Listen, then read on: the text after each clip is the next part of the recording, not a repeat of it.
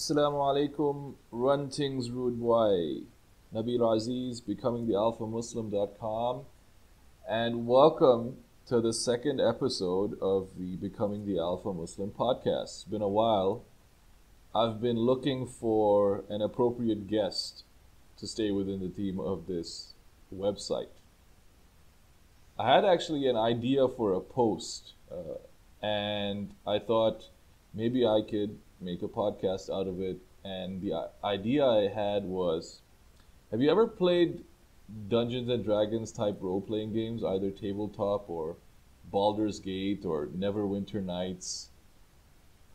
There's a character archetype called the fighting monk or the warrior monk.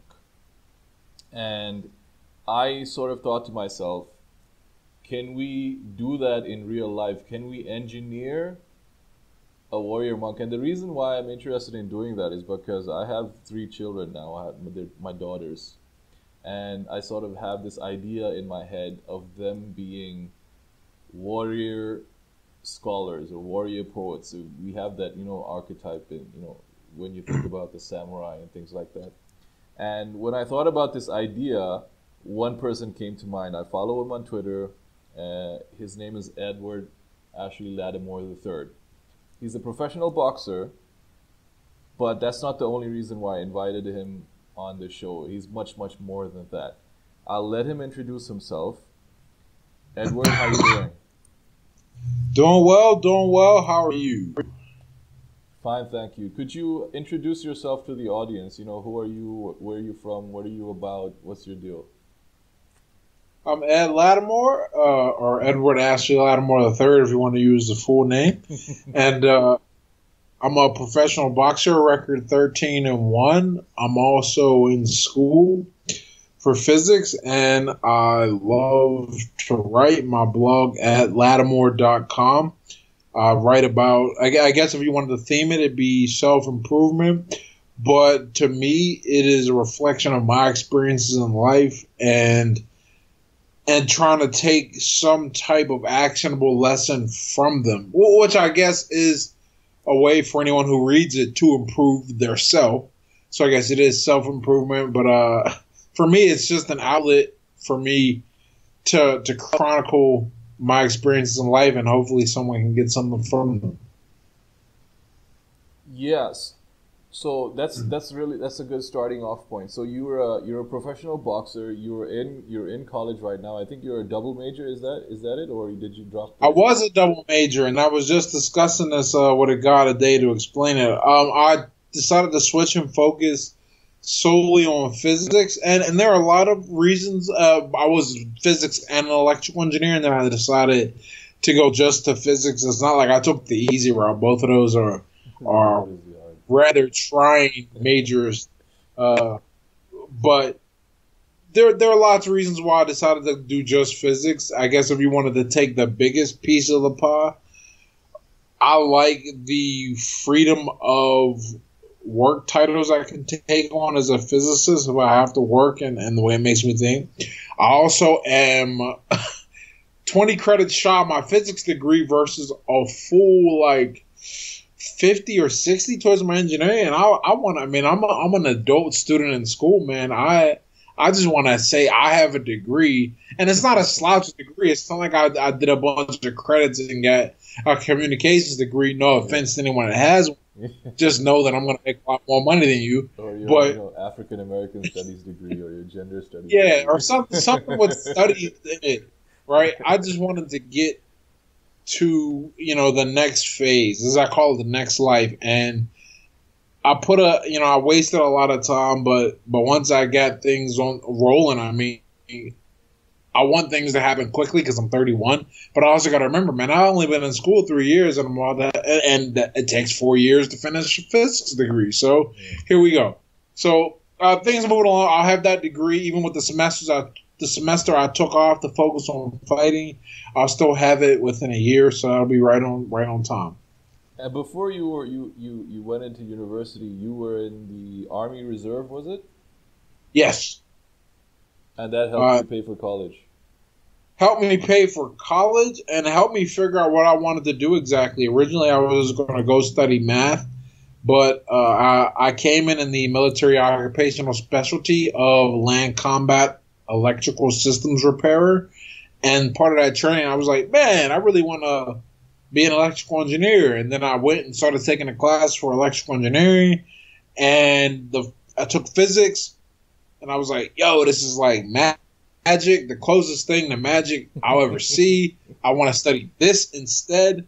It just so happens that I live in a city with a university that had it's a dual degree program, physics and electrical engineering. So it was on pace anyway, but now I'm going to focus just on the physics and get that degree and maybe return to like grad school for electrical engineering, but maybe not. Who knows?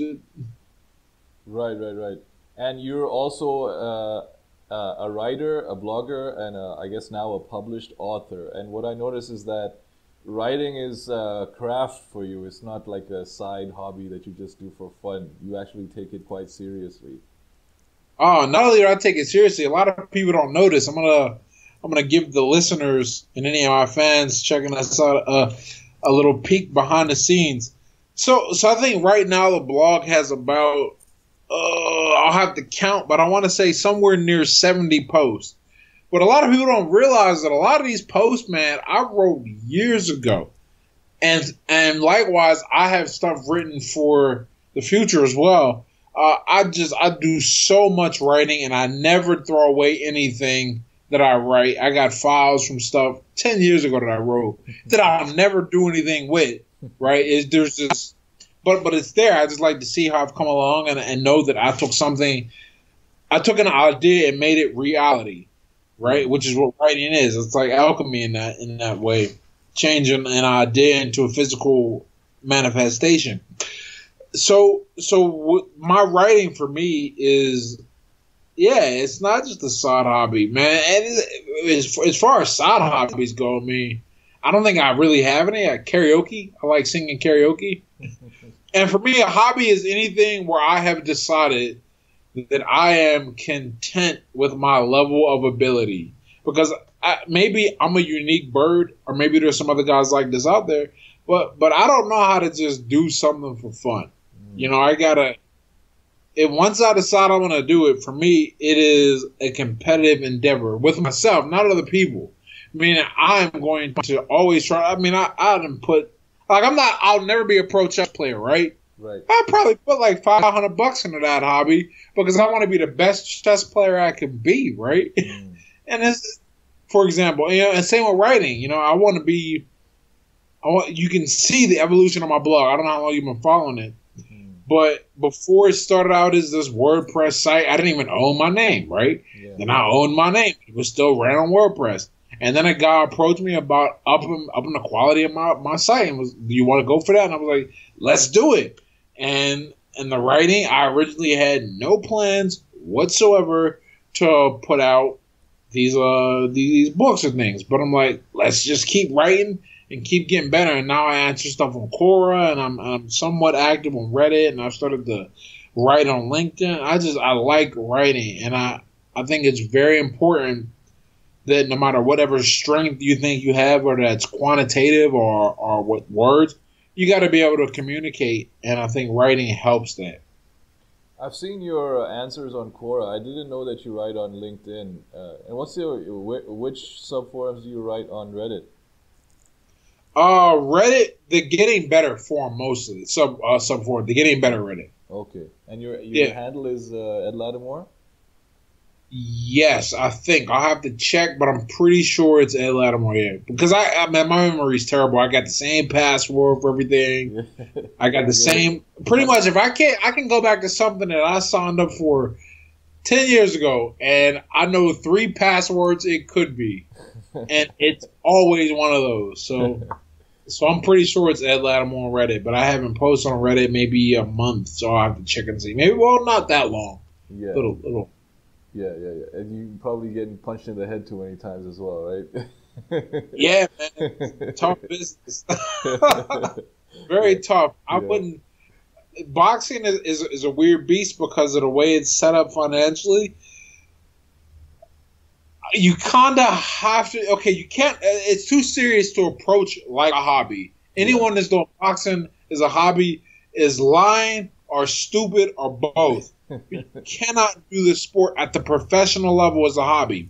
Now, as an amateur, I think there is some.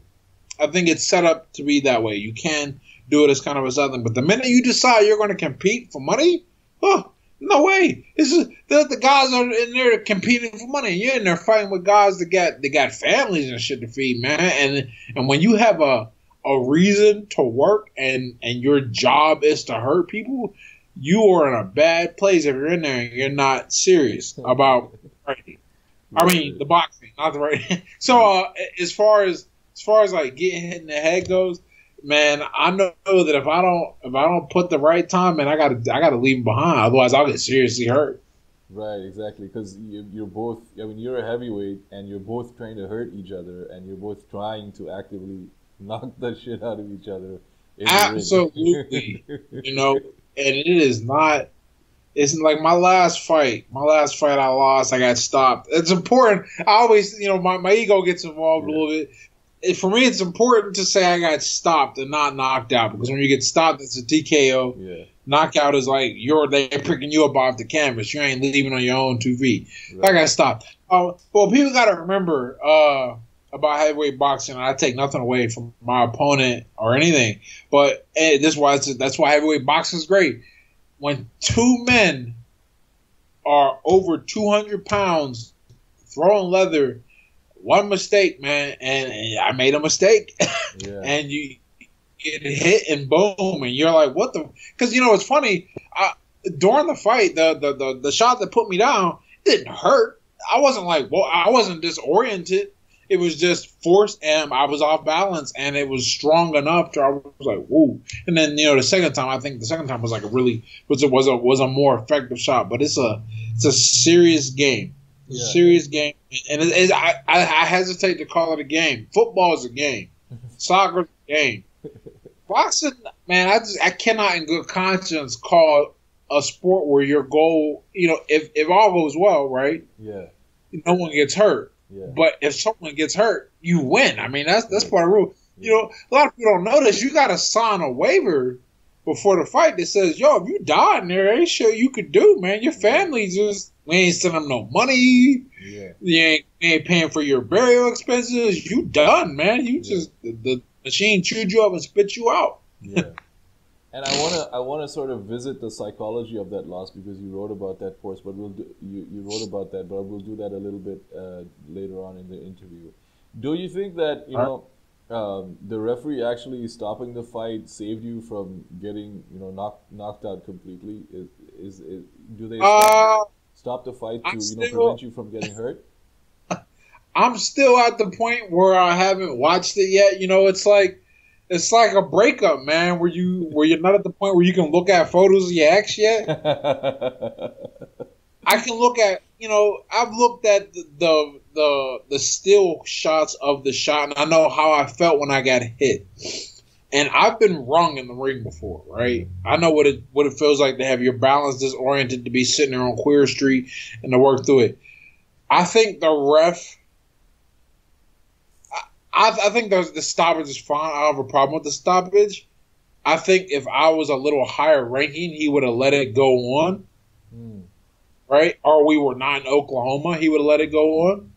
But when you drop a guy twice in one round, it becomes very hard to justify as a referee. Like if I got hurt, right? It becomes very hard to justify with a ref when he's in front of the board or whatever, and they're asking him about the decision as I'm sending a film or something. There's not a way to say, well, I thought he was going to fight through it, right? Yeah. So I don't have a problem with understanding the game. Yeah. So just for people who are not your followers and who are just listening for the first time, could you explain exactly what happened during the fight that led to you getting stopped? In summary. Summary: I was fighting well, technically well. He was much better composed than we thought he would be, I think. And I was not as composed as I should have been. And I point that out because I was fighting the better fight. but he was not. His focus stayed laser. It was very impressive. I think he'll do well in the sport, and he'll continue to make steam as long as he keeps that composure under fire. And then he took an overhand right over a shot, an opening, and that was the shot. The first one that put me down. The second one, I think, came over my guard. Maybe I haven't looked at it, but I know the first one came over my jab. That's because when you're taller, and if it's not a perfectly technical, if it's not technically correct, there are openings there, and a taller guy, it's easier to manipulate those openings. And I had been having trouble leading up to that fight with perfecting my technique with the jab, making sure that there's no gaps between my chin and my shoulder. And if you have those gaps, a taller guy with a good right hand, and he's got a great right hand, will be able to come down and hit you there. So that's what happened. That is pretty much. In terms of skill level wise, I think. Well, I mean, we'll never know, right? But in terms of power, he got a great a shot at it, and it hit me, and it was a good shot. Boom. I mean, I was fine afterwards. Like, I wasn't disoriented, but the name of the game is you can only have 2 services on the ground, and I put 3 down, so which is my hand, right, or my knee or whatever. Yeah, from the shots. Right. So, okay, so let's move on to the topic of discussion. For the listeners, for those of you who don't know, the warrior monk is an archetype in a role-playing game. Basically, it's a character that you can play that has certain abilities. The warrior monk is known for fighting with his bare hands, so no weapons, and he doesn't wear armor. He starts out really weak, and as the game progresses, he becomes much, much more powerful, to the extent that his unarmed strikes become more powerful than weapon strikes, and he becomes so agile that he doesn't need to wear armor. So basically, he can dodge almost every strike, and he becomes almost immune to magic. So my idea for this particular show was to see if we can take some of those characteristics, not just the physical characteristics, but the mental and spiritual characteristics, and transpose them into a human being. So, Ed, what do you think about that? First of all, I really like that description. That was a bit of a psychotherapy for me, man. I'll tell you later about that. But that was awesome.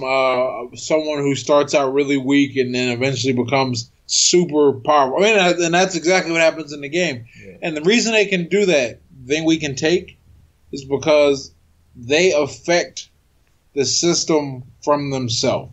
They change themselves to match the reality. But in doing that, and then making that change, and then training their body, and training their mind, and training their emotions, their environment is forced to respond to them because they're doing it in tune, in accord to the environment. They aren't. It's like trying to create a weapon that takes from the planet, right? You can make all the steel weapons you want. Eventually, you'll run out of steel. You're depleting the planet. You're working against the planet's natural reserves, right? But if you learn to strike and move with the planet, if you learn to use gravity to angle your strikes down, or you learn to use the power of your mind the way you learn naturally, as opposed to overdosing on nootropics or trying to cram on information. If you learn to use the tendencies of a human being in your negotiation and your emotional rapport, as opposed to trying to force a situation. I always say negotiation rather than force and intimidation is what you rely on when you can't negotiate. Negotiation is very much a harmony. It's how can we help you help me so we can all get something. This is the idea of a warrior monk. Like, if you were to break it down, take all those examples and take the key idea, the idea is that the warrior monk makes the environment a reflection of himself instead of making himself a reflection of his environment. It's a very strange concept of that people wrestle with. I don't try to. I mean, if things are really, really stressful, obviously I have to do some kind of adaptation to what I see. But for the most part, I am trying to grow and adapt. And a lot of times, it may seem like I'm not taking the right path or making the right steps, but I'm doing what I know is true to me and is in accord with how I see the world, my values, and what's important to me. So eventually, as long as I stick with it and I'm disciplined and I learn and I stay true to myself, then I get to a position where, because I've gotten there the right way. I haven't gotten them making shady deals or screwing people over or stealing or hurting. I've got there the right way in accord with nature and accord to myself and what I hold true. I am way more powerful. It is what I was just talking about, the power of being likable. When you get to a position because of the hard work you do and the contributions you make and the content of your character, you are very safe in that position. If you get to that position because you know somebody or because you scratch somebody's back or because you screwed somebody over, you're not safe in that position. And you want to be able to sleep well. It's like you got $1 million in the bank. You either got that $1 million from a contribution you made to the world or you stole it. Who's going to sleep better at night even though they got $1 million? Right? And those are extreme examples, but when I think about the monk and why, like I was thinking about Final Fantasy Tactics and that guy, starts out very weak. The first thing he learns how to do is how to work with the earth to hit a guy far away, right? Instead of getting a gun, it would be a lot easier to take some bullets, mold that steel. We can't put the bullet from the steel back in the planet. It's just gone. No, he figures out how to use the earth to work with him. And so what happens eventually? All the poisons that come from the earth can't even hurt him. Like, this is some like next level dork shit for all the people listening. I mean, this is like hardcore nerd, but I hope I'm making it mainstream enough to where the idea is able to be grasped. When you do things correctly and in harmony, but true to yourself, you will arrive at positions where you are stronger and stable than anyone else that gets there. And if people, and here's the other cool thing: if someone gets to that position in life because they did the right things, then you're only going to work in harmony. They're not going to be gunning for you. They're going to be looking for ways for you both to elevate. So it's a win-win. The important thing is to do things right. Yeah, so that's interesting because I remember that strike. It's the Earth strike, and it's like the Earth comes up from underneath the guy, right? In Final Fantasy Tactics, and it's a range strike as well. Yeah, I remember that. So, and that's interesting because you mentioned that you were sort of staying true to yourself and you're focusing on your own self-improvement. I notice a lot that you don't speak about politics like some of the other people that we follow on Twitter too much. You speak about focusing on your own circle of influence and your own community and trying to improve those things, I guess organically. And I also noticed that when you talk about self-improvement and masculinity, you talk about it from a self-contained perspective rather than from their perspective of femininity. Is that something that's that makes sense to you? Yeah, and once again, that whole perspective is congruent, right? So, like for the community, I don't care about politics because no matter who's in office, that's not going to change my responsibilities and the contributions I have to make to what's around me. So what's around me works well and the people around me work well. If everyone took that approach that I'm going to just make my sphere of influence the best it can be and as helpful as it can be to my fellow man, then it literally wouldn't matter who's president. I mean, it wouldn't. We would be too concerned with making ourselves the best versions of ourselves, right? And that's what I want to do. I want to make my community reflect me. I can't go out here and tell people not to do drugs if I'm a crackhead, right? Right.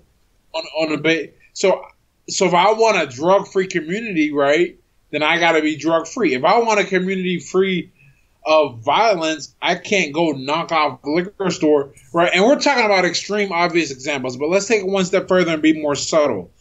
Let's say I want a community that honors the nuclear family because I know the difference between a single mother household and how detrimental that can be versus one where both parents are around. I can't live a life where I'm out here chasing all types of loose women. I won't be congruent in the values and the things I say. No one could take me seriously. I couldn't take myself seriously. I couldn't deliver the message with the right amount of with the right fervor. I couldn't inspire you to perhaps follow a life that's going to lead to the betterment of the community if I'm doing things that won't lead to the betterment of the community if taken to the extreme, taken to the long term, if applied to everyone, right? Same way with my views on masculinity. It is not, I do not believe that, and it's terrible it's become this way. So much of what's written out there, so much of our perspective on interacting with the opposite sex, it's almost like a battle. It's like a battle of the sexes, and it shouldn't be a battle, man. We got to cooperate. So I don't want to say never because maybe I slipped up and there's a tweet out there somewhere. Who knows? The trolls will find it and vilify me. The trolls will find it and vilify and hang me up by it. But the point is, I want to write about becoming the best possible man because I really believe that if you do that and you hold everyone else in your circle of influence accountable, then you're going to attract the best possible woman.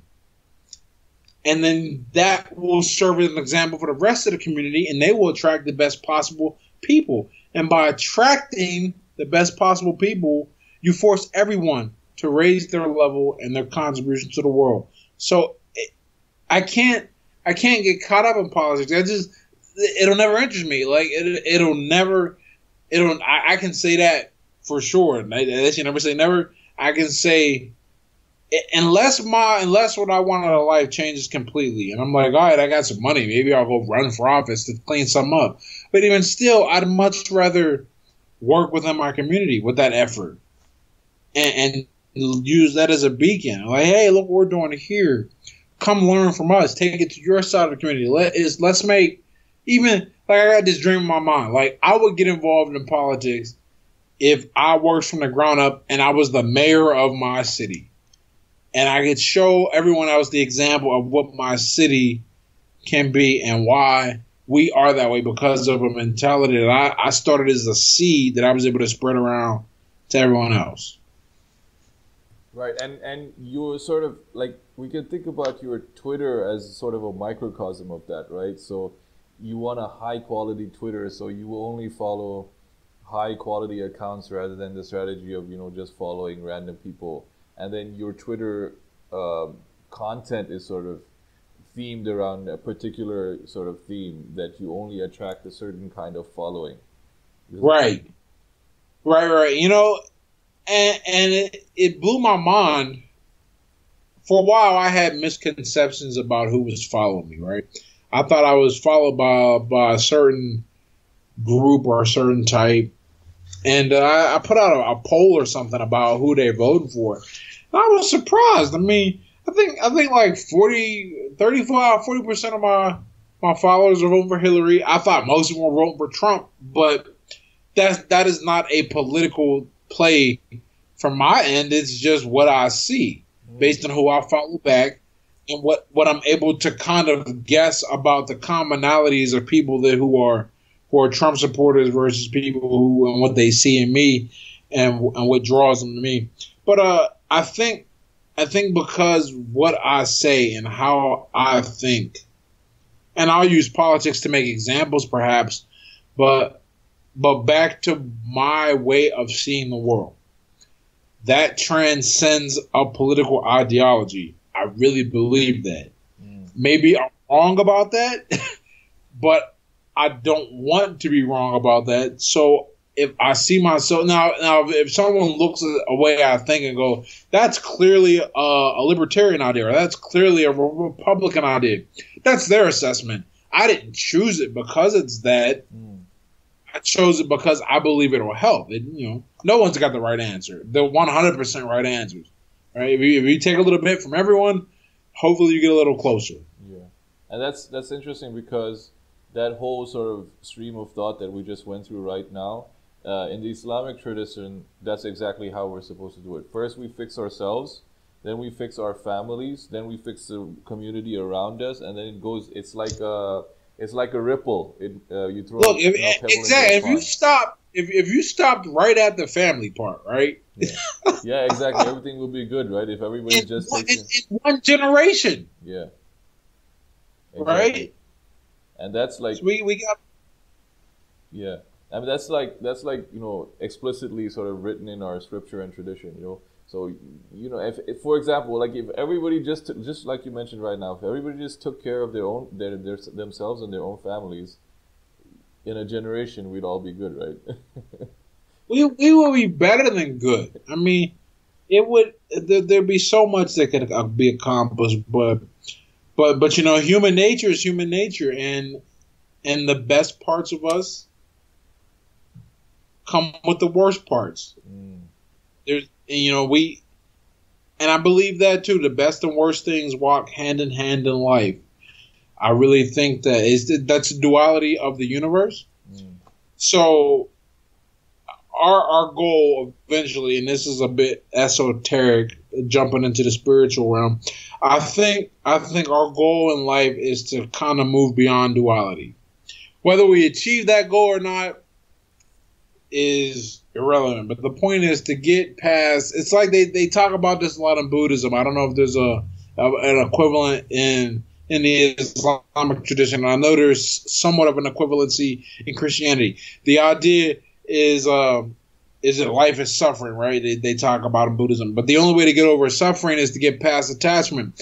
But the subtle key there is to get past attachment. You got to give up what makes you sad and happy. So you can't, right? So we gotta. It's like there's no light without darkness. The best parts of us come with the worst parts of us. We want to try and mitigate the worst parts and highlight the best, but we're human. No one's perfect, but we can start and do something somewhere. And I really believe starting ourselves and those closest to us, that is the best place to start right after the jump, and then everything else improves. Yeah, so the closest thing in the Islamic tradition is that we live our lives as though we are a traveler, and we're just a temporary in this life. So everything and everything that happens to us, we believe is good for us, and we're grateful. So anything bad that happens to us, it's something that that's a test that we have to pass, and anything that good that happens to us, it's a blessing, and that we're grateful for that. So and then the attachment part.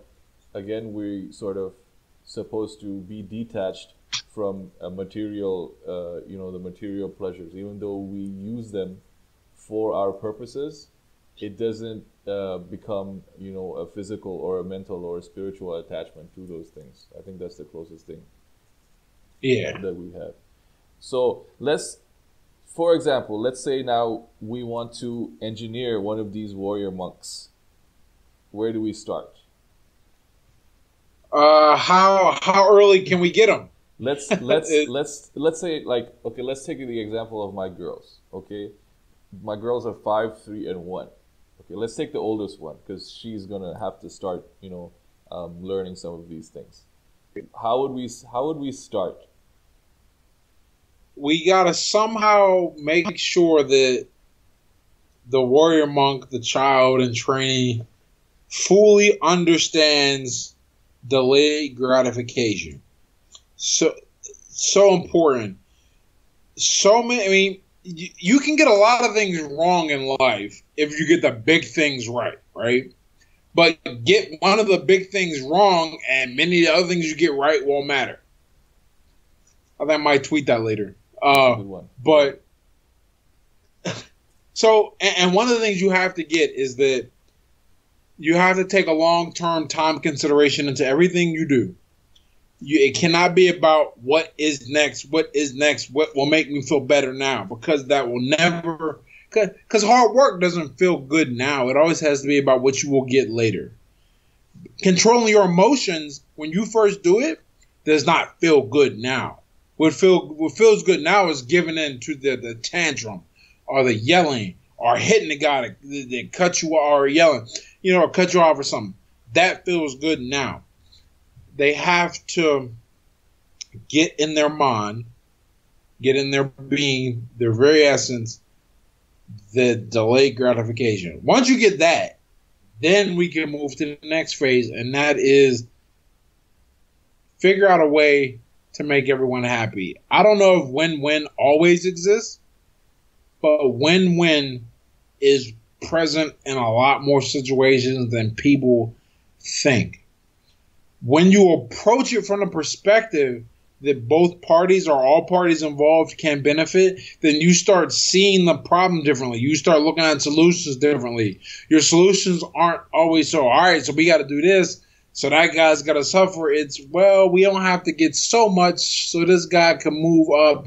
Because you know what happens when you do that, when you approach with a win-win? It automatically, one, it makes you just better at anything that you have to deal with people, but it automatically puts in your mind a global consciousness. And I know we talked about controlling and fixing what's close to you. That's really important, but it also is equally important to be able to see the effect that that is going to have on the world. It's one thing if I tell you, man, just take care of your family, forget everybody else out there, right? That's like the C- answer. Like, it's good enough to pass the class, but man, that's terrible.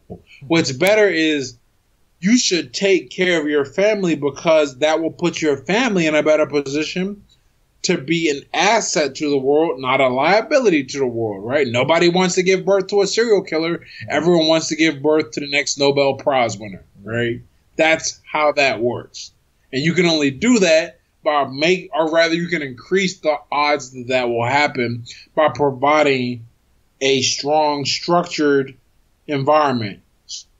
So you want to take care of your people. But you do that with the mindset of this will make everyone in life better. So you want to delay gratification and you want to instill in them a global consciousness. You got to be aware of how what you do will affect the world. And once you have those two things, I think the last idea, if I was to like make a trifecta, I mean, we can go on forever, right? But the last thing that is super important is you have to understand that the universe is impersonal and it is not coming to save you. So it is up to you to be the change you want done in the world. I guess if I was to add a mirror to that, yeah, be the change you want in the world. But if you want something done, you got to do it. A lot of people look for systems or rules, etc., to save them. And rules are all good. Rules are great if everyone takes care of their home first and no one's out killing each other or breaking the law. But you got to prepare for the fact that in the impersonness the impersonality of the universe, that some people ain't gonna care. It's just how it is. We have these ideals, and that's what they are. They're ideals. And an ideal often is what you're striving for. The real thing, the way people really live, the way people really act, they're not always ideal. And you can't plan for the ideal because that's the strategy of hope. And hope is the worst strategy. So the whole point, delay gratification, global consciousness. Remember, the universe is impersonal, which means if bad stuff happens, do not take it personal. Just prepare for the fact that bad stuff probably will happen, even if the first two things are going on. Those are ideals, remember. And lastly, you have to take care of everything you want done yourself. Could you imagine the world we would have if we could get people to get those 4 ideas? You would never hurt another person if we got people to get those 4 ideas. You would raise incredible family members. People would do incredible things if they approached life and thought about things from that perspective. Well, if I do this, am I trying to just make myself feel better now? All right, check. Does this help the world become better? Yes, it does. Check. Okay. Will this use my energy and effort and not rely on other people to push me? Am I not being a mooch? Am I not being lazy? Am I not being I can't remember that word. Am I not leeching off the world around me and people's goodwill? None of that. Check. Okay. And if this doesn't go well, am I going to take responsibility and see how I can learn, or am I going to blame the universe for singling me out? I don't think I'm gonna do that. I'm gonna learn from it and keep getting better. Check. Boom. There's no that. Those are big things, right? Those are big things that if you get right, all the other little stuff. Some of them you get wrong, some you get right, but you won't make any big crazy decisions. Even something like use something practical like a DUI. Let's say you get a DUI and you crash your car and you got all these. You're going to do some time. You hurt somebody's life, and it's going to cost you a lot of money. You would never do that though if you sat and looked at it and went, "All right, well, I can drink." That's one of those like little things, right? But the big thing, will me getting behind the wheel of this car make my world a better place or a worse place? You look at that, and someone around you, yo, you're going to put a lot of bad out in the world potentially if you do this. Ugh. Someone else said it again to me. Now, and someone else said it to you because everyone else is thinking that way. Now you prevent yourself from doing that. I mean, but these are ideals, right? That obviously, in hindsight, when you're sober in a drunk tank, you're like, I shouldn't have done that. But these are ideals to strive for. Yeah, I think that's a really important point because in our tradition, in the Quran, it says God does not change the condition of a people until they change that which is within themselves. Yes, yes. Man, I can't remember where I seen another version of that. But the saying is God helps those who help themselves. It's all It's all sort of self-improvement or self accountability. All of these movements that are happening now, like one thing I noticed with the black people is that they have Hotep, and Hotep is all about that. And every time they talk about Hotep type principles, that verse from the Quran keeps keeps playing in my head. And I've actually tweeted that out to like Handyman and a few of these other guys. And they were quite receptive to it because it's that's what it's about, right? Very much, because on a side note, this is the problem. While we will always have, until a major change is made, while we'll always have these movements like Black Lives Matter, the heart is in the right place. It really is. The mind and the intent is not. Why is that? Because, so Hotep and Black Lives Matter are in a clash, right? But they shouldn't be. But what is the real clash? Because Hotep's whole principle, you get past the little stuff, right? Like maybe views on homosexuality, that's like little stuff. The big stuff, self-sufficiency. Yeah. There's no one coming to save you. The universe doesn't care. Self-sufficient. And because of that, you got to make sure your whole area is right. Compare that to the whole message of Black Lives Matter. We are victims.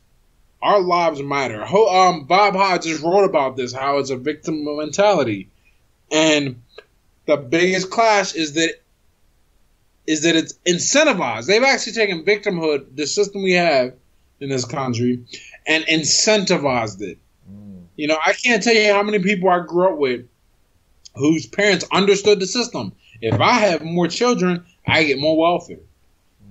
It's crazy, right? If I do this, I get these benefits. If you do that, you won't get benefits, or maybe I won't do that. And by do that, I mean like take a slightly higher paying job or go to school, things like that. It's a mess, and they've incentivized it to no end.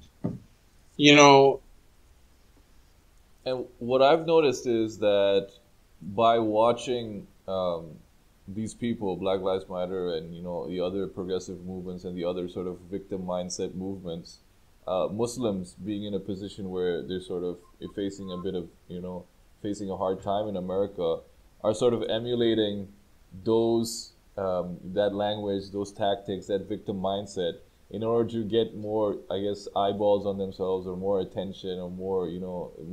That attention is incentive. It's all incentive. And I think the worst thing, I was having an argument with a guy about this, and he was saying that, like, you don't get the Black Lives Matter movement. We're not, because that's the counter. We should clean up our own streets, right? Which the side I'm on, as opposed to worrying about police brutality. And what the guy couldn't understand, what I kept trying to say to him, he was saying Black Lives Matter is about the police brutality, not brothers killing brothers. And I'm like, yeah, it's a bigger problem, no brothers killing brothers and police brutality.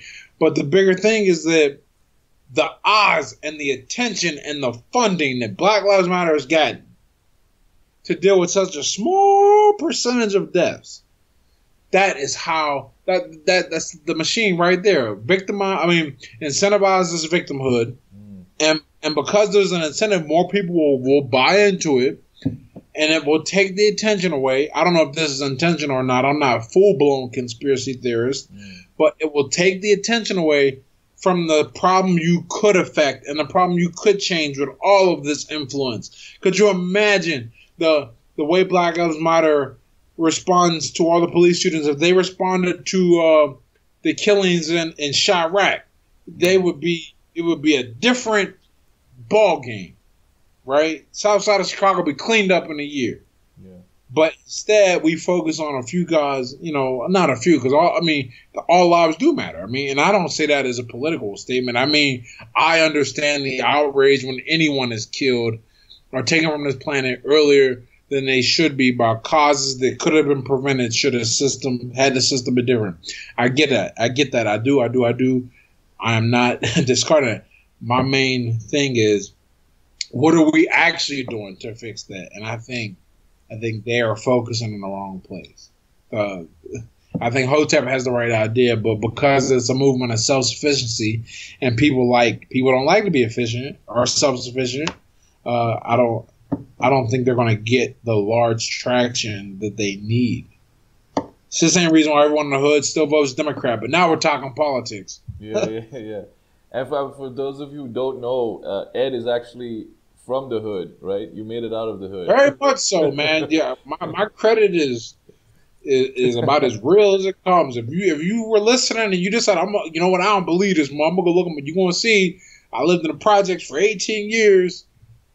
And did all the project shit. I didn't break any laws, but the negative stuff that could happen to you, yeah, man, I'm a product of that. So and people hate that. People hate that the black man from the hood has this opinion because now they're forced to deal with me on a logical basis. Yeah. I don't know if you followed Milo back when he was on Twitter before they kicked him off. But he used to say that all the time. I am gay. I am in the minority. So you can't argue with me and you just can't yell, you're straight, you don't get it. No, you got to confront me on logic. And you can't do that. So when I have arguments, when I say things about, and for the most part, I still try and stay away because they got a clever insult for me. I'm the Uncle Tom, which is a nice, clever one. Or I'm the coon. Right. Which is funny. Pooh and Uncle Tom, all that, right? Yeah.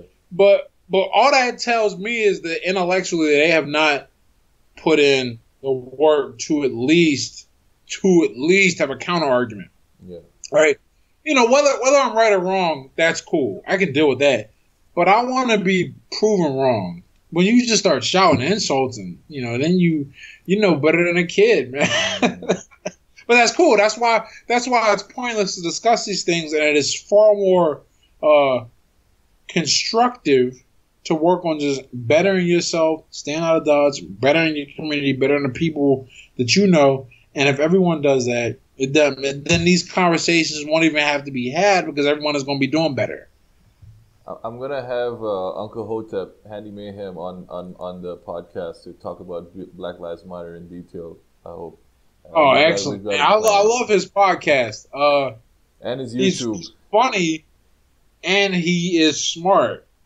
And he's got a lot of great observations. Stuff I didn't really.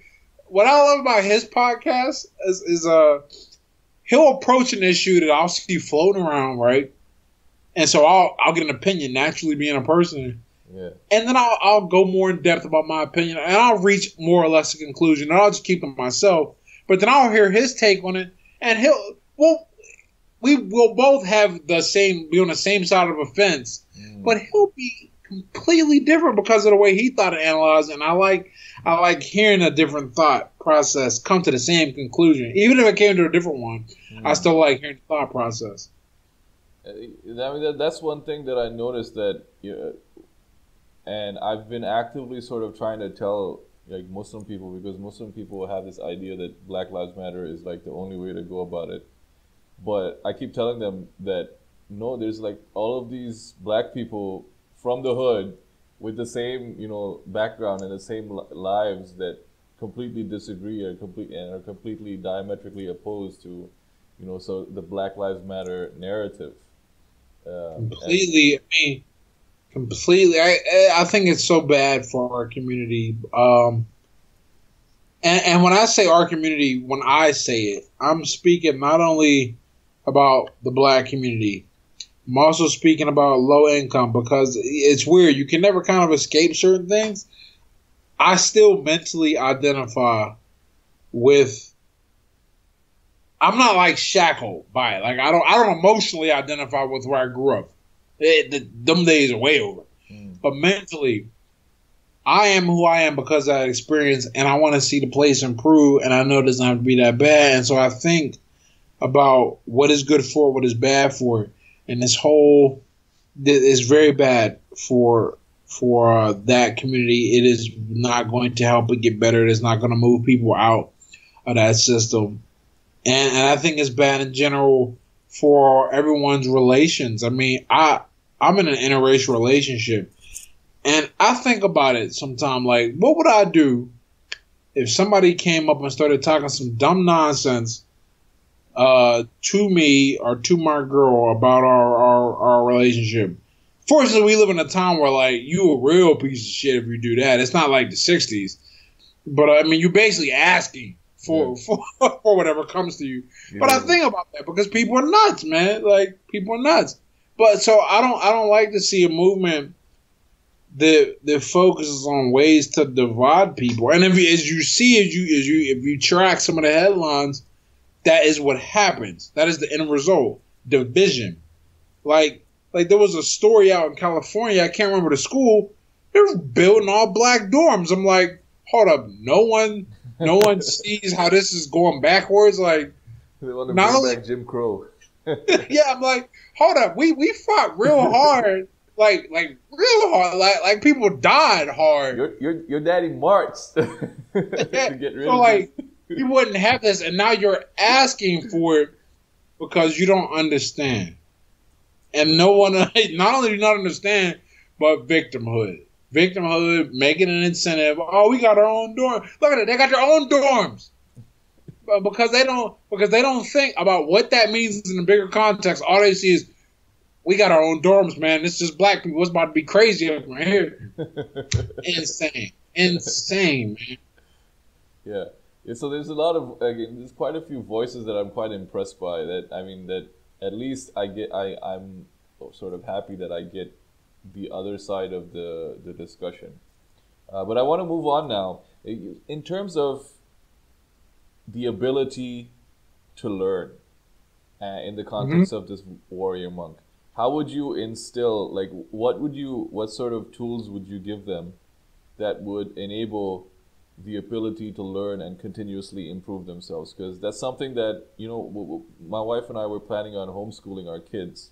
So we want to figure out, strong supporter of that. Yeah, exactly. So I want to give them the tools that they can learn anything they put their mind to.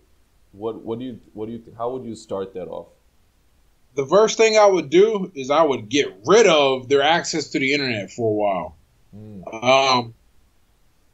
And I say that because and that was just my mind going to the first thing that is the biggest distraction. But to learn effectively, the thing that made the biggest difference for me, because I was a horrible math student in college. Now I'm a physics major. I mean, that's night and day. Or rather, a horrible math student in high school is what I mean. The biggest difference maker was sitting there by myself, quiet, no distractions, and learning. Going over a thing, and then when I have problems, writing those problems down, learning to work through, learning to enjoy the struggle of solving a problem. once you get, I read an article. I can't remember who put it out, but he talked about how he was reading a book. He was reading a story to his kid, like a 4-year-old, and they would alternate, and then his son was reading the words, and he got to a word, and he struggled through it, but he got it, and then he said to his father, "Aren't you happy with how I struggled through that word?" And he said it made him smile because that means he's doing a good job. His son understands that it will not be easy, but you have to work towards it, and once you learn to enjoy the work, you've taken care of so much. That's why a lot of people don't think they're good at math, because math is difficult, or rather, relative to talking, math is difficult. You have to sit, you have to learn a system of a new language, basically. You got to learn how to work with that language. It doesn't matter how you feel about the language. There's no opinions in the math and sciences. It is either, is your answer correct? Is it not correct? Or your calculations agree, or do they not agree with your prediction? Or do your prediction agree with your calculations? It's very much impersonal, right? Exactly, it's like the universe example. Right.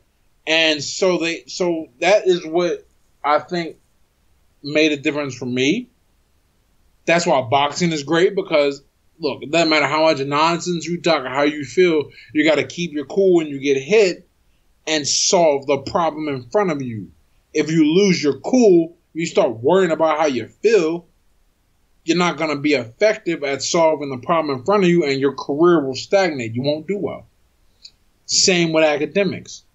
So you have to teach, once you get them to separate and get away from the distractions, and I think distractions in this day and age are big. Even when we were children, we didn't have smartphones. I didn't have the internet in my house until, I was poor though. I didn't have the internet in my house until I was 14. I know some of my friends had it since they were like middle school, but even still, it was DSL, man. It was dial-up. It wasn't what we got on fire. It was internet right now, man. It's just moving at the speed of light. Yeah, we was 16 when we got it. I remember, and that was a modem too. That was dial-up as well. Exactly. Like no one could be on the phone at the same time. Yeah, man. So you gotta put them in an environment where there are not distractions, and you gotta train them to not get discouraged at difficult things, and that starts very early. That is, to put it in perspective, I have it. My sister does not, and the only difference between me and my sister is that I spent a little extra time with my dad. My dad was very much like that. When I spent time with my sister, my mom was pregnant with my sister, I went to live with my dad in Philadelphia. And he has always been like that. My sister never got exposed to that. So when she encounters hard stuff, her response is very much not like mine. Right?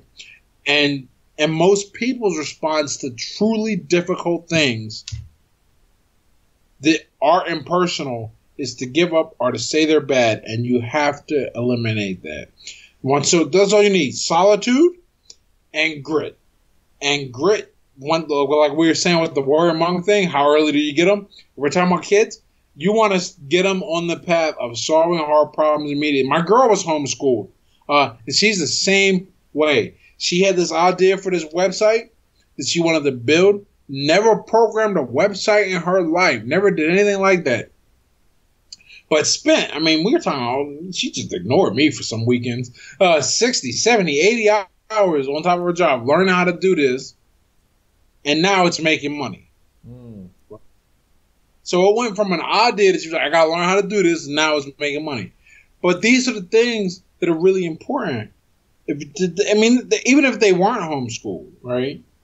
These would be important tools to help them learn. But they're going to be, when you give those tools the steroid injection of homeschooling, because I genuinely believe that the school system, anytime you put anything on a set of rails and goes, here's the direction you have to go, and you got to pass this point and this point and this point, you'll miss all the other things off the rails that perhaps would make your train ride faster, more enjoyable, allow you to get to a different destination.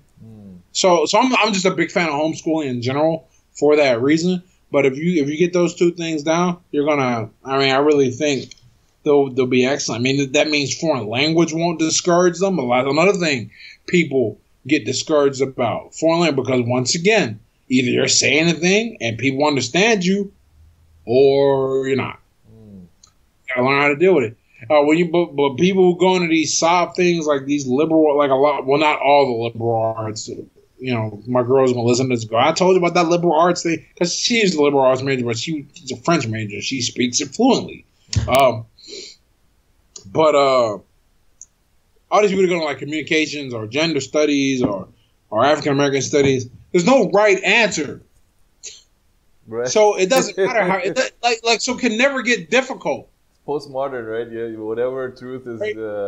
My truth is 100% correct, and so is yours. Which you know, on a different note, is BS, right? Yeah. But if you never encounter something with rigor, with a correct answer, what is an outcome that verifies your process was correct, you never learn. You never learn how to deal with a process. Forget searching for an outcome. You know, there's a reason why math majors and physicists do better on standardized tests and get higher paying jobs. I mean, say what you want about standardized tests, right? That's not the point. The point is that they learn how to work a process because their whole life is right or wrong. That's wrong. Let me go figure out why that was wrong. Got to refine my process. Okay, now we're getting better, close to the right. And that's what you want to get in kids immediately. And then they can do whatever they want. Yeah. And how much does physicality, obviously you're probably biased, you're a boxer, so how much does the physical aspect of their upbringing affect their transition into this warrior amongst state? So I remember listening to, I think it was a podcast where you were talking about intuition. Was it one of the podcasts? Yes. Yeah. And the way you described it, it made them sound, and you're a boxer, so it made it sound like you were like a ninja or a samurai or some shit. And it was very impressive because it's all the same. It's martial arts, right? And it's all, you know, fighting in that Zen, you know, in that state they call it the void, where nothing exists except like your training and your reactions. So how important would it be to get them, you know, started on, you know, physicality? Because I would want my girls, you know, start martial arts quite early in some form. So there's so many advantages. There are no disadvantages, but that's how many advantages there are. All of them, infinity, right? And there are zero disadvantages. But the biggest reasons why, the most important reasons to get children started on a physically fit lifestyle. One, the discipline aspect is key. Physical fitness is one of those things where you kind of got to do it. You got to make a schedule for it, and it forces you to encounter a difficult thing. It's kind of like a middle ground between like someone's postmodern truth is always right and something super hard and rigorous like calculus. It's difficult, but there are many ways to do it. But the important thing is it's difficult. So it's going to make you better, and it's going to teach you how to deal with difficult things towards a goal. That is the biggest thing for me. Because too many people, I can't tell you how many times I hear people go, man, running just hurts, man. It just sucks. And no matter how often I do it. I'm like, you're missing the point. It's always going to hurt until you get to that weird point where you like addicted to the endorphins. But even then, you got to be in pain to feel endorphins, right? Yeah. So it's never going to feel good. You got to learn to run through that pain, to work with that pain, to perform and to do a thing that you know is good for you, running, in spite of the pain. This goes back to that delayed gratification thing. You know, am I going to give in because it feels good to stop running and get fat, or am I going to keep running and stay in shape and keep my health high? I mean, the health is obvious, right? Why you want to keep them fit. So I'm going to ignore that. But we'll just throw it out there. Health, big one, very obvious. The other reason you want to make sure that they stay physically fit is, I guess the best word for this is blood flow, right? They want to be able to learn. And you can just learn better when you're in better shape. And there's lots of reasons for that. But as a biology teacher I had in high school once said, good genes come in clusters. In other words, it is very rare. Or I mean, whether it's true or not, his point was you don't want to be fat, sloppy, overweight, but have an IQ of 150, right? No one wants that. Likewise, you don't want to be gorgeous, but be dumb as a doornail. You don't want that either. You want to, and I think what he was trying to express, or rather what I've taken from it, is that both things feed into each other. They help. So you want to be fit to learn. There's the confidence aspect. This is, and I don't know like how a parent, because I'm not a parent yet, how a parent feels about discussing this particular aspect, but it is important to the development of a human being in general. When a person is confident, when they don't feel like they are outcast from the world, they're likely to carry healthier thoughts, which in and of itself is good, but it serves as an inoculation against horrible thoughts. And the degree of horrible are self-injuring or self-denigrating. It can go from as mild as self-talk as to extreme as like suicide and everything in between. But you want to foster a healthy person. And you can do all you can building the environment. But the other part is the person eventually will form a self-image. And that self-image will come from their interactions with every other person and how other people are seen. If they grow up, as they will, and see overweight people and how overweight people are mocked in the media and treated certain ways and rejected by attention, they want to build an image that is not overweight. That they don't want to see themselves as the fat person or the slow person or the weak person. Physically fit people probably, this is not scientific at all, this is just an intuitive guess, probably rate higher on self-esteem. And if they don't, I would be surprised, and I'm sure it's probably for another reason, but we can say it's not because they look at themselves and think, man, I'm just too in shape, man, this is awful, I'm just too good looking, this is miserable, right? It doesn't happen. Yeah. So for me, those are the big three reasons. You want to build an ability to do hard things and work through hard things and understand that pain won't kill you, that tolerance, that grit, that endurance. You want to build a strong self-image, and that comes from having an image that you like, right? And you also want to just have a better blood flow, a better system to help you learn, so you're not having to worry about that. And remember, and I'm sure there's somebody out there listening, in case it wasn't obvious, health is the number one reason, the healthier you are, the better life you can have. But that's so obvious and so clear. I didn't want to harp. Well, we can talk about health forever.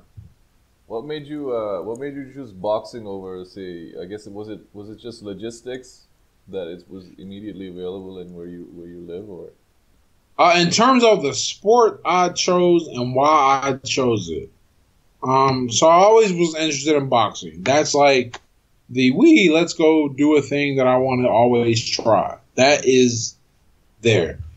But remember, I'm a competitive person with myself, and I'm also practical.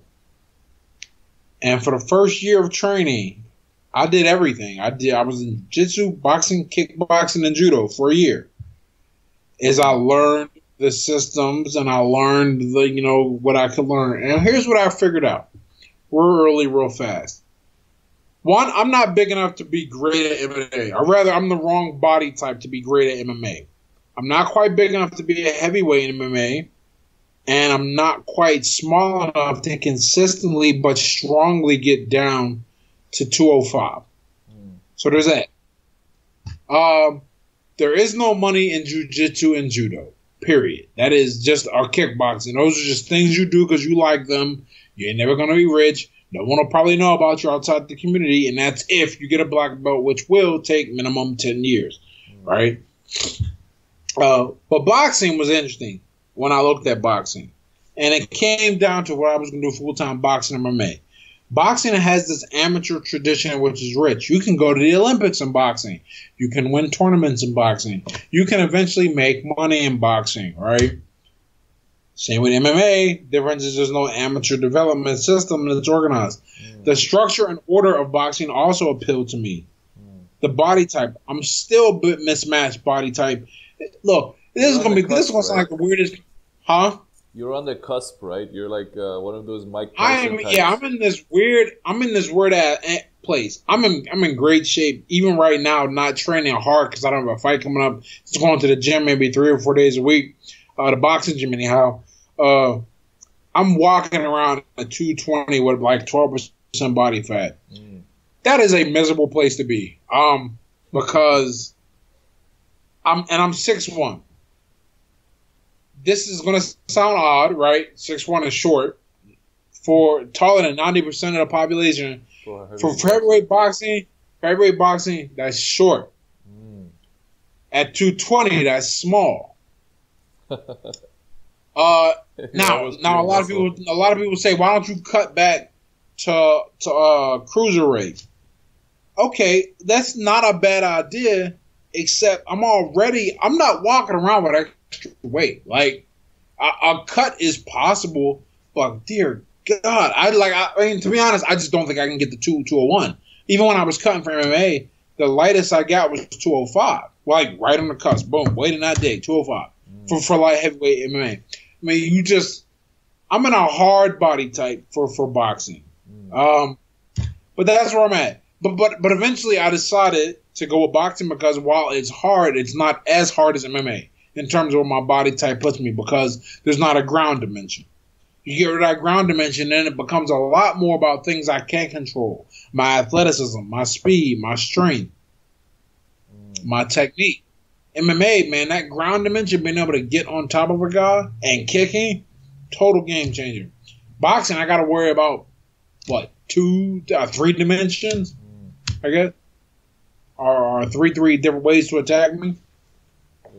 Yeah. In terms of your completeness as a fighter, though, I think you're approaching boxing as you're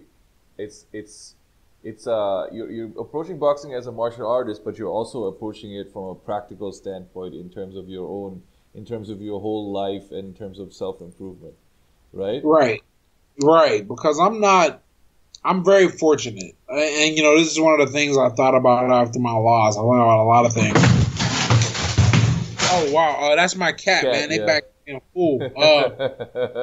We have 2 cats. We have 2 cats as well. I got 2 cats, man. She gonna be mad as hell about that, but that's cool. It's cats, not me. Yeah. Back to what I was saying. I'm very fortunate in that I am intelligent enough to do other things. Right. Because the money in boxing isn't great. I let people think what they want to think. I mean, let's put it like this.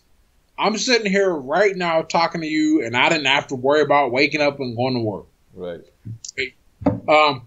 Now, how great it is after that is irrelevant. But the point is, even my position is relatively rare. I mean, there's only a few guys in boxing that make any kind of money, really, because there's only a few number of TV dates, and TV is where the money comes, and you got to keep winning. When you lose once, your life, like my life is gonna be hard now. Thank goodness I can do other things. Or rather, relatively hard compared to how it's been for the past 2 years in the development of my boxing career. Is it impossible? No. But let's say I wake up tomorrow and I'm like, this is some bullshit, right? I can just go. I can do a number of other things. I'm not too stressed about that. Boxing and how it plays in the whole scheme of this is I take it very seriously.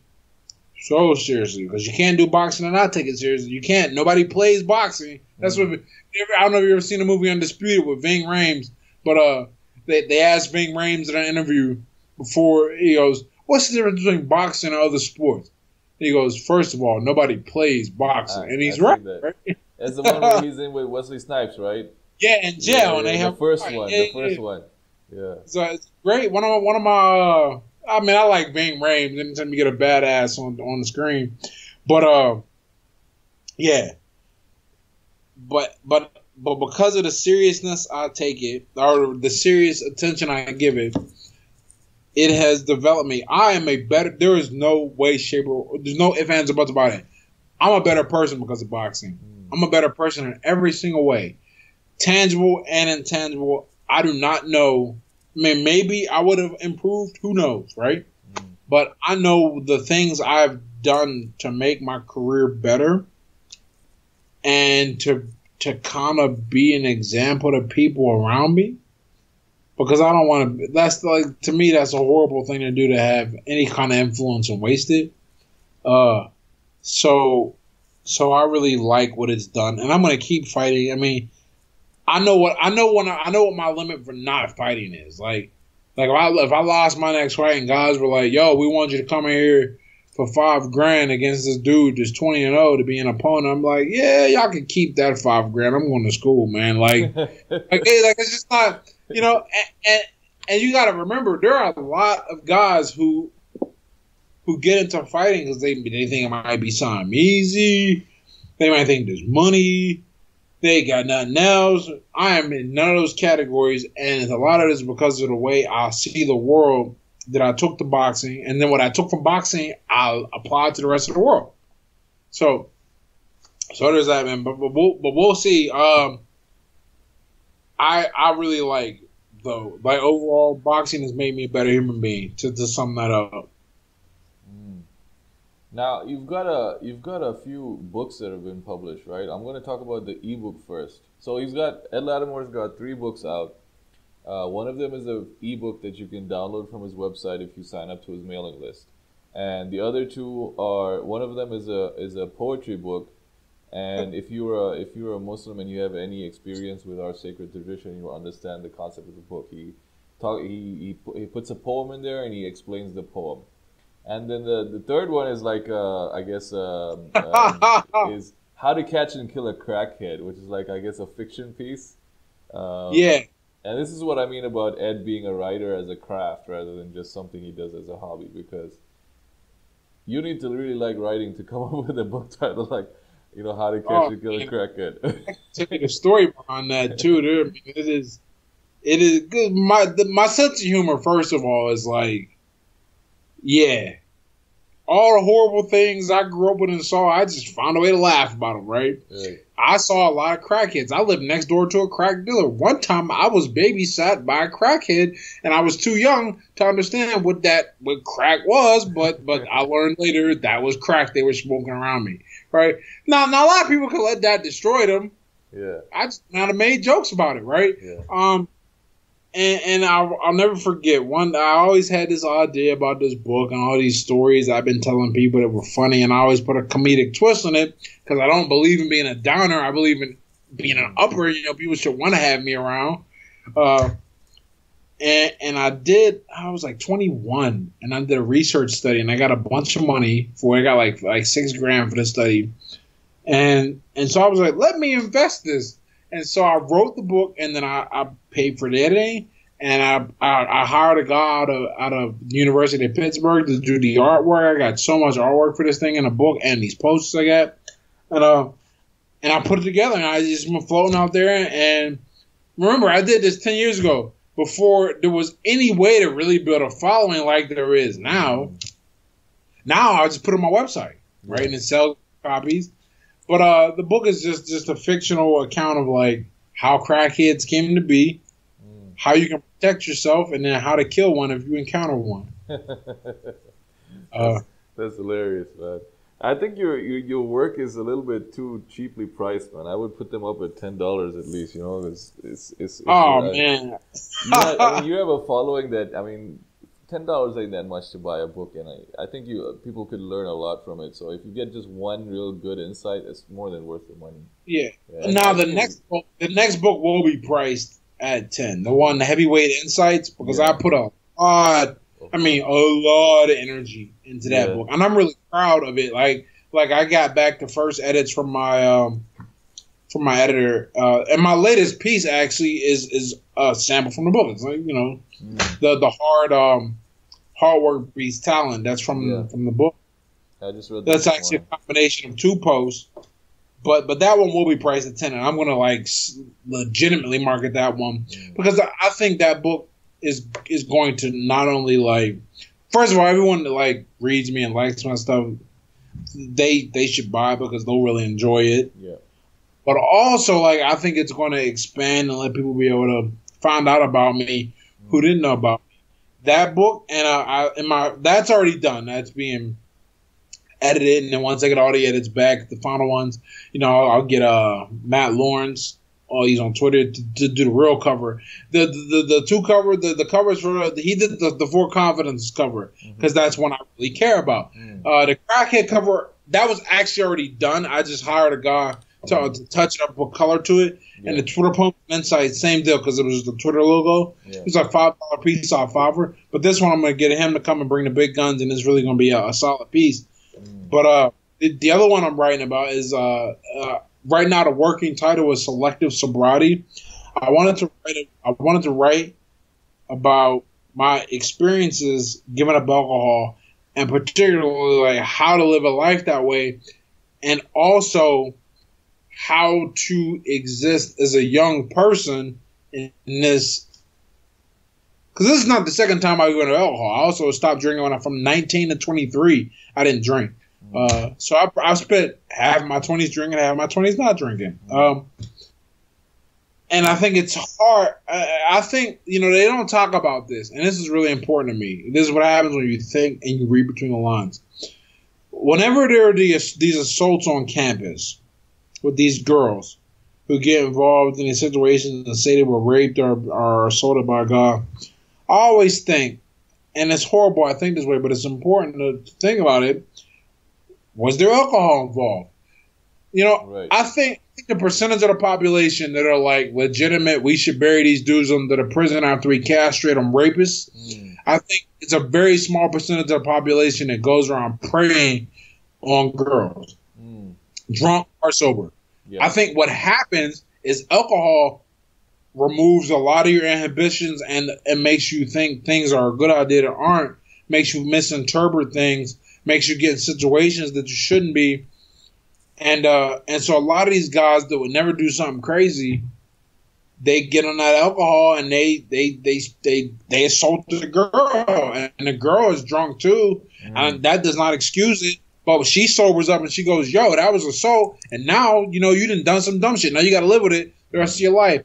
It's the same idea. People bitch about this, and I think my stance is a little softer because I want everyone to win. I don't want girls to get assaulted. I don't want dudes to go away for being jackasses. Yeah. And I see the common denominator being that booze, but it's like driving a car. I don't think most people are murderers.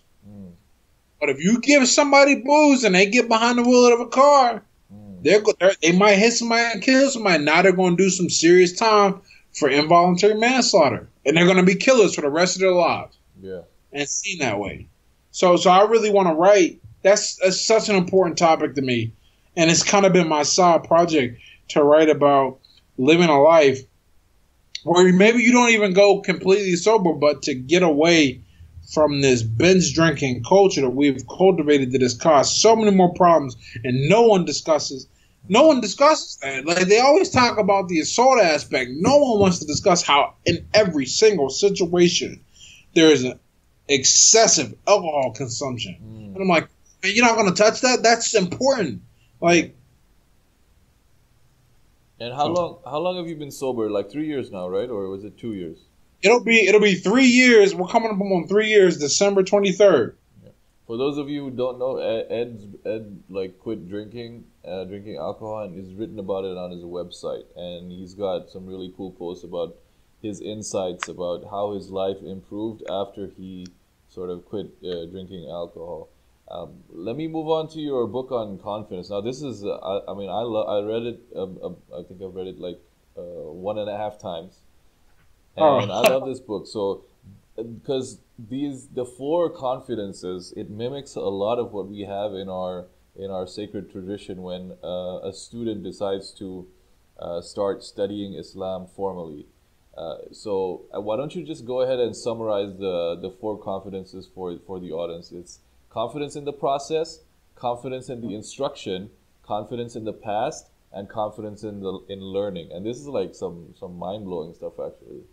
yeah. So confidence is like work experience. You know, you go and look for a job, and they go, "Well, we want to hire somebody with 3 years experience," and you're like, "Yo, how am I supposed to get experience if you won't hire me?" So you're stuck in this weird loop. And I think confidence is the same way. You need to succeed at something to have confidence. But oftentimes your success is contingent upon you confidently doing what you need to do. So how do you get confidence to do things to build other confidence?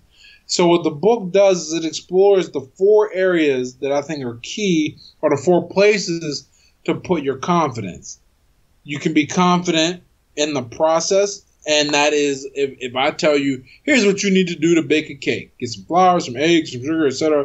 And you ain't never baked a cake before, what you are confident in is the recipe and that it has produced cake for many people other times. So you don't have to worry about being confident that you're a good cook.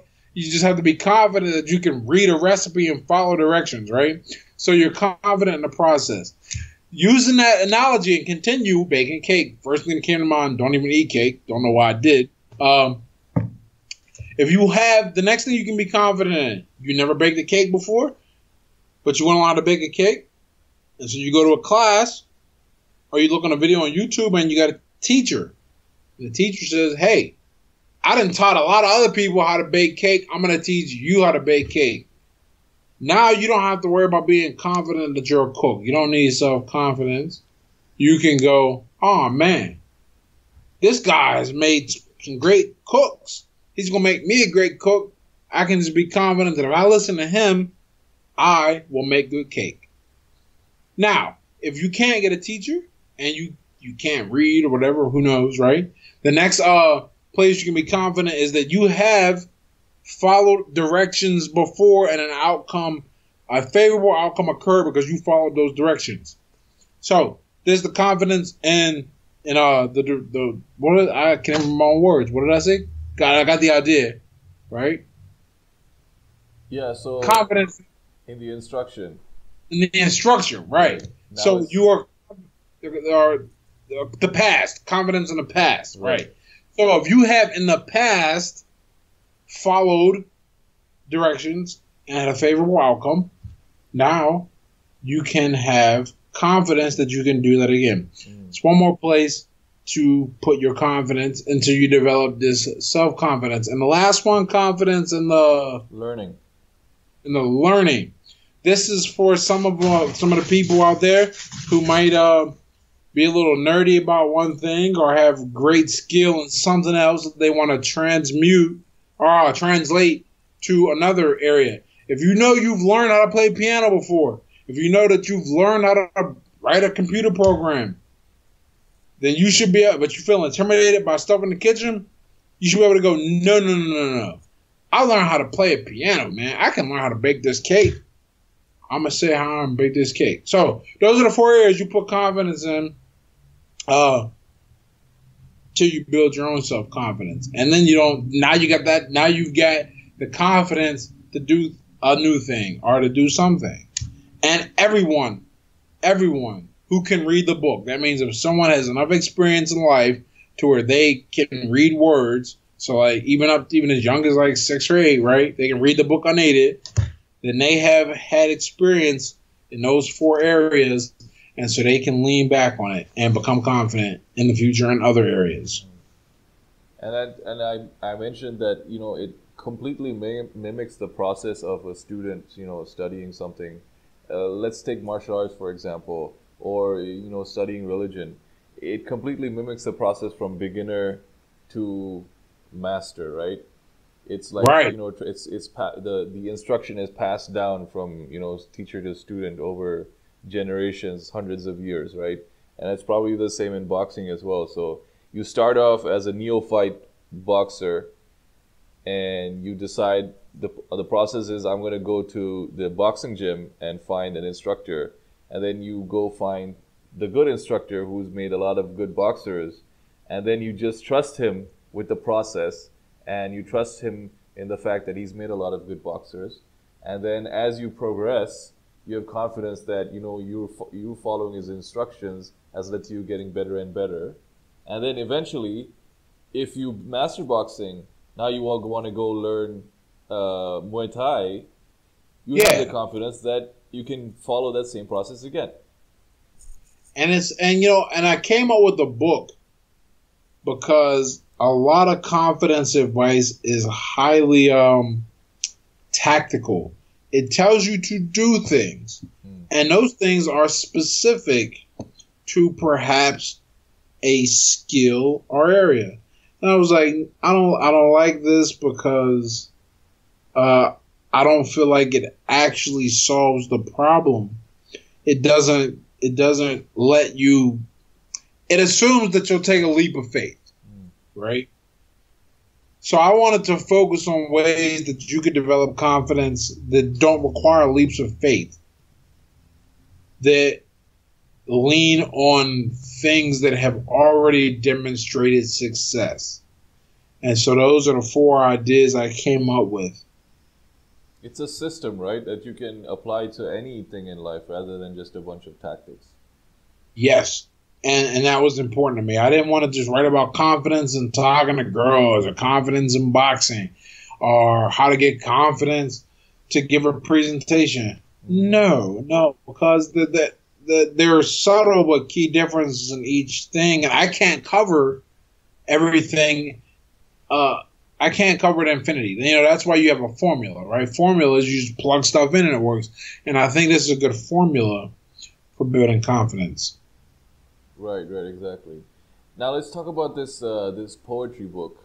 I'm gonna just read a few of them, some of the good ones. This one's called The Fundamentals. Ed writes, "Speed is overrated. Fundamentals are overlooked. Patience is no longer a virtue. For these reasons, you'll never be good." There's another one called Stoic. "Even if you ventured and nothing was gained, still your tongue and never complain. If you want to remain sane, change the world or it stays the same. That in life which makes you cry cannot be handled if you never try." And The Courageous. "A strong heart with a weak mind gets taken advantage of many times. A strong mind with a weak heart makes one craft plans they never start." And I mean, a lot of these things, they seem, you know, like simple or common sense. But I guess a lot of that simplicity and common sense has gotten lost in, you know, the information overload that we face in life. So tell us about this, you know, this poetry book. Where did you get the idea from for this book?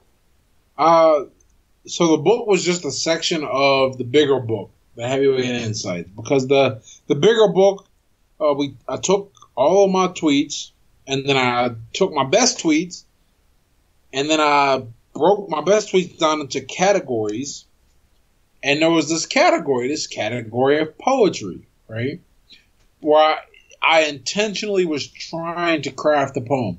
That wasn't an accident. What is an accident, you know, is perhaps some of the deeper meaning, or not the deeper meaning, but there was no accident. It was very intentional. I was trying to create a work of poetry, right?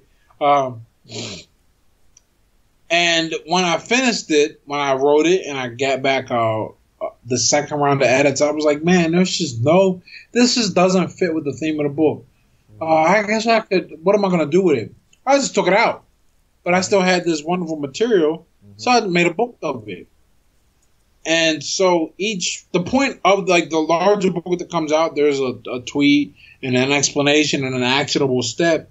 And as you see in the book, there's a tweet, the poem, the explanation and then an actionable set of advice, a thing you could do to reiterate the idea in your life that each poem, kind of captures.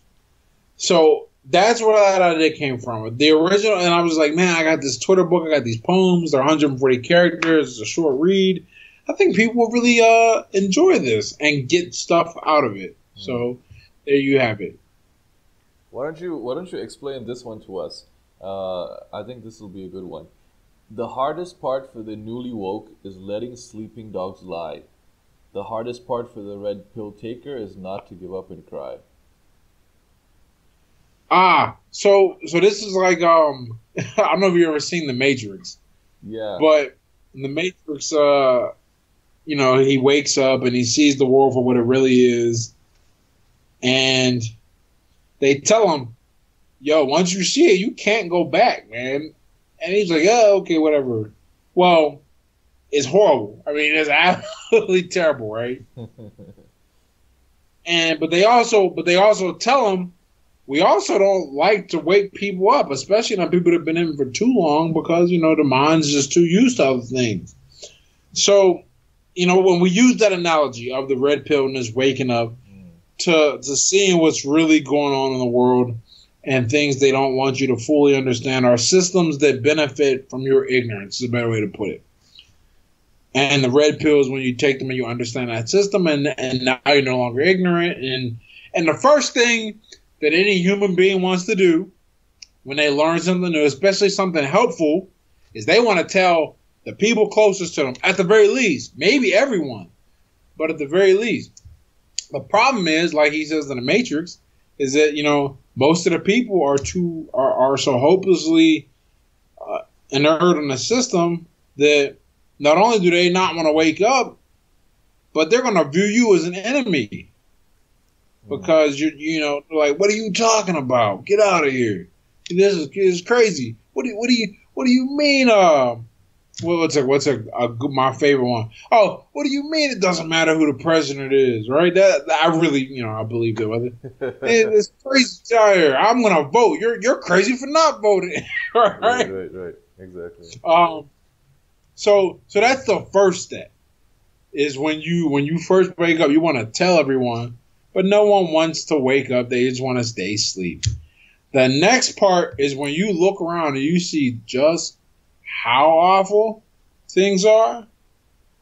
And, you see a lot of guys get like this in in a dating world, you see a lot of this, right? Guys go, holy shit. It is actually, it's a dog-eat-dog world out here, man. It's just nuts. I don't want anything to do with it. Yeah. And so they give up. A lot of the men go in their own way. I think that's the acronym. MGTOW, yeah. Yeah, they're like, yo, I'm out. Peace. And I'm like, wow. And that is a direct response, or rather a direct reaction of seeing how things really work and going, well, do I want to play this game or do I not want to play this? No, I don't want to play this game anymore. Right. So that's where that came from. And that general idea, I think, applies to anything. When you learn something that is true, it's like even like kids, right? Go tell a kid, that first kid who learns that Santa Claus ain't real, wants to tell the other kids. The other kids are like, get out of here! Who's gonna bring my presents? You're crazy. And then they go tell mom. Mom's just saying Santa Claus isn't real. You're an enemy now. You're trying to. Yeah. I think it's not. And this is not just from The Matrix, right? This is more has a lot to do with the red pill and being woke and stuff like that, which is where a lot of these self-improvement blogs and personalities come from. So for those of you who don't know, I guess the red pill is sort of a reaction to the state, that has the gender dynamic state in the West between feminists and non-feminists, right? Yes. Yeah, because here's the thing. Here's the thing people don't get. This is taking it a step further, looking behind the curtains. Yeah. You got to remember something. Women should have equal rights because they're human beings, right? All human beings should share the same rights. I mean, unless they've been convicted or whatever, and that's a different thing. But that is like the first wave feminism, right? That they talk about. When women were trying to get rights to vote and not get the shit beat out of them by their husbands, like things like that. Okay? Yeah. But then something interesting happened. They got those things. The right to vote, all those. And I think a really smart movement never wants equality. A smart movement wants absolute power. And you can see that everywhere. I mean, you got to remember, we live in an era where affirmative action is a thing. I really hate the concept of affirmative action because, God forbid, my doctor got into med school to fill a quota. You know, it's just not diversity for diversity's sake is never a good idea. But that's off the subject. But that's what happens to start seizing power advantages. And I don't think guys realize that's why they're so angry at this new wave of feminism. And because they don't understand that, it comes off like they hate women, like they want to put women back in the kitchen. Because they don't know how to distinguish what they're angry at versus what they're not angry at. I don't think, and maybe I'm being a little naive and optimistic, but I don't think there is any God that wants women to be subjugated or to not have opportunities available to men. I don't think that. However, I don't think there's any God that wants a woman's word to have more weight than his in something as critical as like a false, or let's not call it false, a rape accusation, right? Yeah. I don't think there's any God that feels comfortable with the idea, okay, as long as she said it happened, we should just believe her, right? I don't think there's any God that's comfortable with the state of the child. I mean, never mind the fact that you had kids with somebody you're not going to stay with, right? Let's forget that. But you get to that point and how the courts award custody automatically almost, I think 90% of the time, somewhere up there, automatically. I don't think God's like that, right? So I don't think God's like the whole idea no-fault divorce that are initiated by 77% of the time, last time I read, by women. That is an overwhelming statistic. The alimony, man, I told my girl I love her to death, but if she hits me, if we get married and she hits me with alimony, I'll sit here and do the math for how long I'll be alive. I might kill her. You know, how serious I am about that depends on how much money I'm making at the time. Yeah. Hopefully we never get to that point to find out. All right? Yeah, but the point is, exactly. The point is guys are angry at the power shift.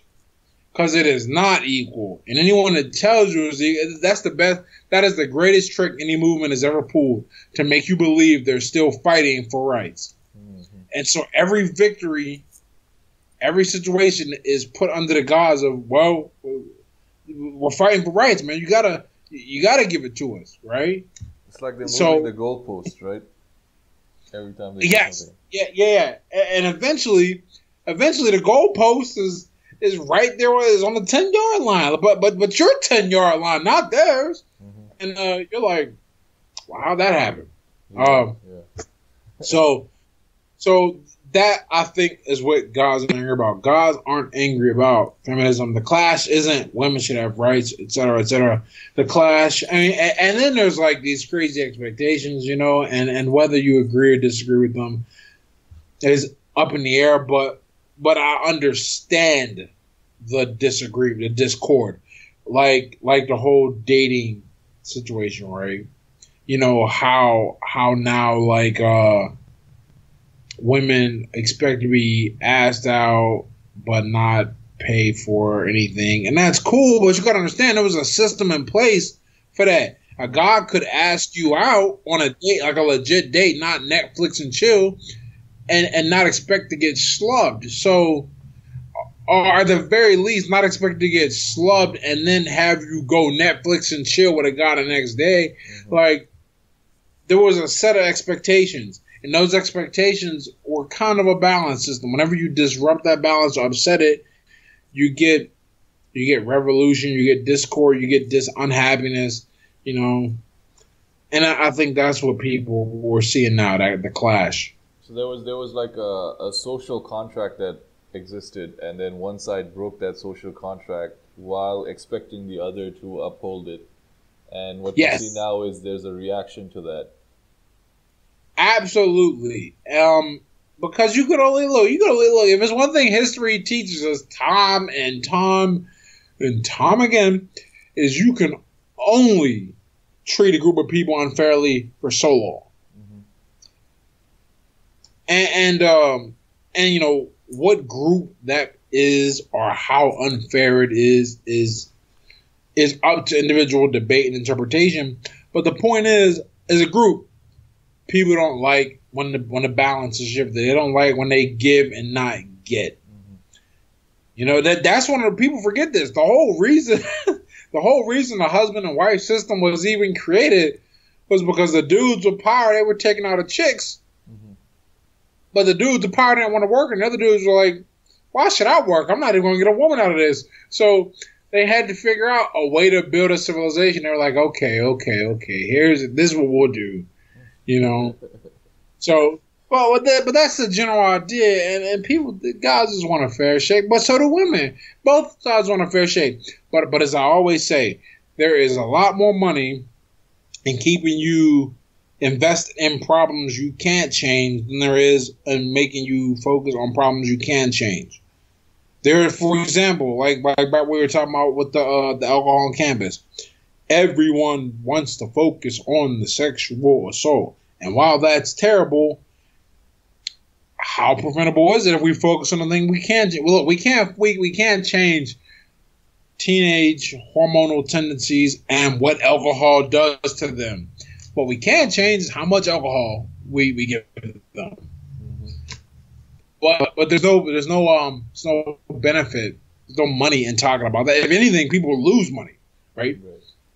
In terms of the law, the overtime needed for the law enforcement and the money made from the alcohol companies to sell it, and the money that lawyers make in the litigation. Hmm. Oh man, there's a huge racket. I never even thought about that until now. How big the racket has to be to keep certain systems of inequality, or rather certain systems, under the illusion that they're being, changed. People ain't changing, but because you're not having them focus on the things they can change.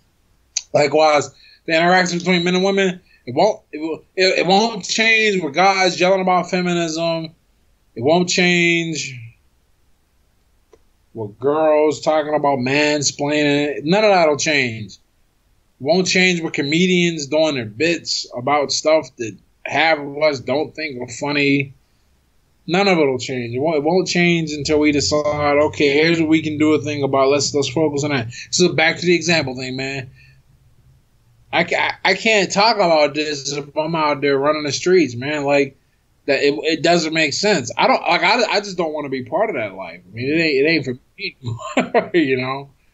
not at all. Right. I think that's a good place to end the conversation, because we brought it back full circle. It's all about working on yourself and improving yourself and improving the people around you through a reflection of your own self improvement. How long we been talking? We've been not counting the technical. So that's almost 2 hours of content now. So this one's getting on 1.5 hours. The previous one was 20 minutes. So why don't you let the people know? Yeah.